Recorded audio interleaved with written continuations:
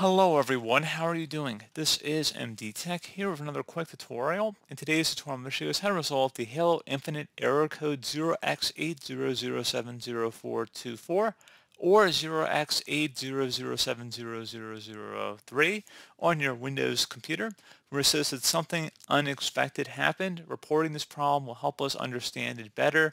You can wait a bit and try again or restart your device. That may help. So first thing I recommend doing would be to actually go ahead and restart your device like it's suggested and see if that resolves the problem. If you're still having an issue after you've done that, something else we can try here as well would be to open up the search menu, type in programs. Best result should come back with add or remove programs. Go ahead and open that up. In the search apps field, type in Xbox.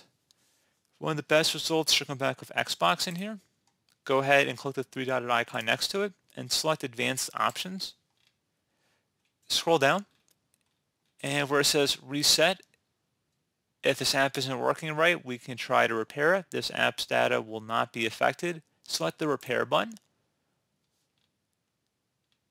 and then restart your device and see if that resolves the problem. If not, you can come back into this window and then select Reset. If this app isn't working right, reset it. The app's data will be deleted, so make sure you have it backed up. Make sure you're not deleting the games, which you shouldn't be, but the app's data will be deleted, so please keep that in mind. And just make sure everything's backed up before you proceed here with your game files and such. So go ahead and select Reset. This will permanently delete the app's data on this device, including your preferences and sign-in details. Go ahead and select Reset. And once it's done, close out of here.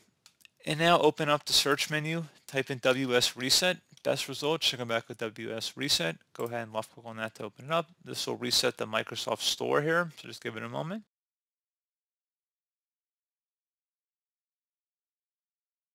And then once you're done with that, close out of here. So once you've done that, you want to go ahead and restart your computer.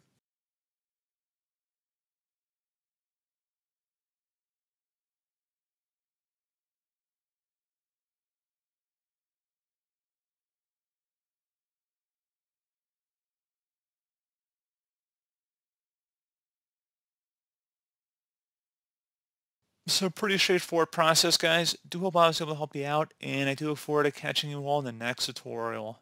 Goodbye.